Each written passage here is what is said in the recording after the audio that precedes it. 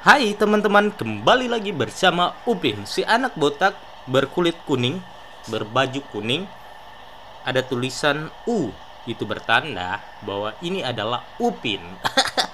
Iyalah, oke guys, kali ini Upin akan membawa truk ini ke atas puncak gunung sana guys.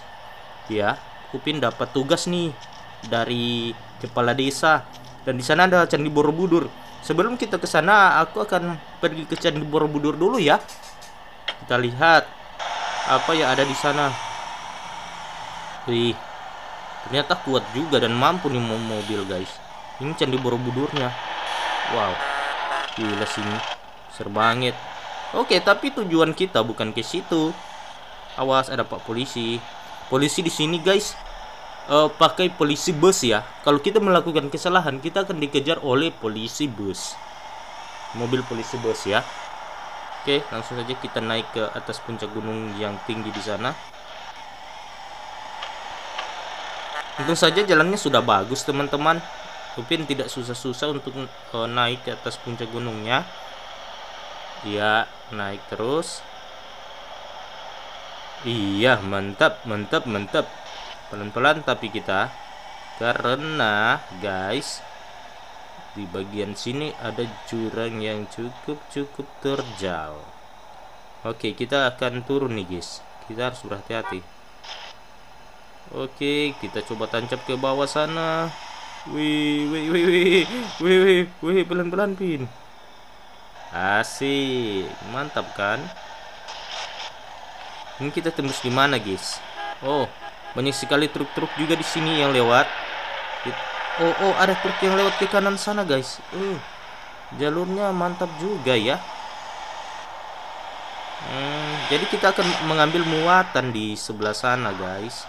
Kita akan mengambil muatan. Jadi kita akan pergi dulu ke tempat kita akan mengambil muatan, coy. Oke.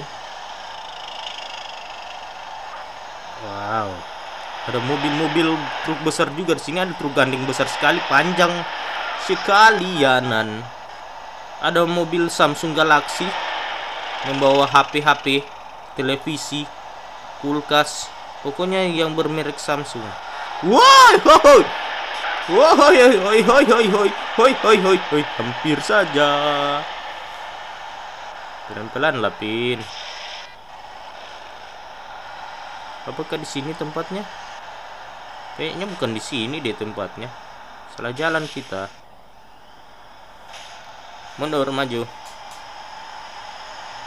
Ayo.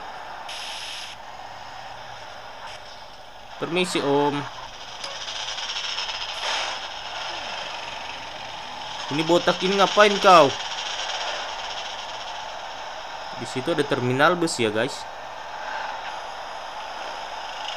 Awas Pin, hati-hati Pin. Pelan-pelan saja, yang penting aman. Waduh, itu kan mabruk kan. Ini saja aku berhati-hati guys. Sudah ambil jalur nih Upin. Jalur orang itu Pin. Jangan salah bro. Aduh. Maju om. Maju. Aman terkendali.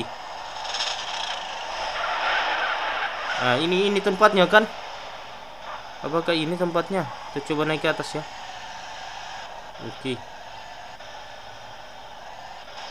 Ini rumah bos aku nih guys. Gue tembus di jalan lain. Aneh-aneh juga nih jalan.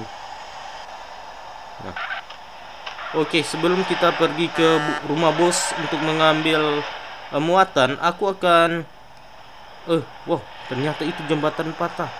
Aku akan cuci mobil dulu guys. Kita cuci mobil dulu. Ayo. Dimana ke tempat cuci mobil? Ada tempat cuci mobil di bagian sini. Tapi di sebelah mana kak? Aku sudah lupa. Kita akan cuci mobil ya guys ya. Oh, apakah dari sebelah situ? Bukan ternyata guys. Ini truk-truknya besar-besar guys. Tempat cuci mobil dari sebelah mana ya? Dia berdekatan dengan pantai sih. Ya, di bagian sini dia. Tapi di sebelah sana mungkin. Oh iya, di sebelah sini. Bukan guys.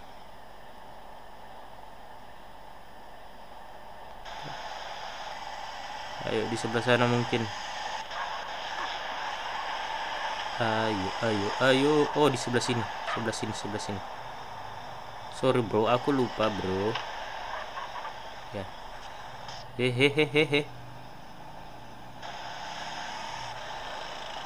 Kita langsung ke bawah aja. Oke, ini dia tempatnya. Kita cuci mobil dulu di sini ya. Hehe. Awas, hati-hati Pin. Sambil kita mandi juga. 2 hari Upin belum mandi-mandi nih. Asik. Oke. Akhirnya Upin sudah sampai di sini guys. Iya, Upin jatuh. Wah, sambil berenang.